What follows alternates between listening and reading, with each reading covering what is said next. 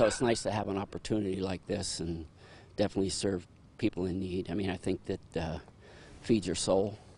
Local volunteers helping fill a void in the landscaping today.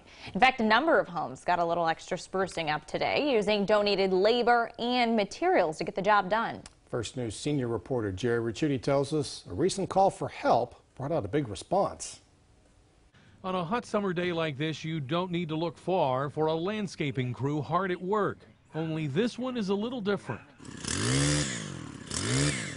This house in Austintown is one of half a dozen homes for clients of the Mahoning County Board of Developmental Disabilities getting an outdoor facelift. We're having a shortage of direct, care professionals and staff to do normal day-to-day work. So we're helping our individuals to beautify their lawns. Besides workers with the board, some of those here doing the heavy lifting are members of the Mahoning Valley Landscape Contractors and Nurserymen's Association. We educate our members for professionalism, help them keep licensing, and then serve our community. In this particular case, that service includes free labor and materials. These homes are getting either river rock or mulch. They're getting new bushes, new shrubs, lawns mowed, everything trimmed.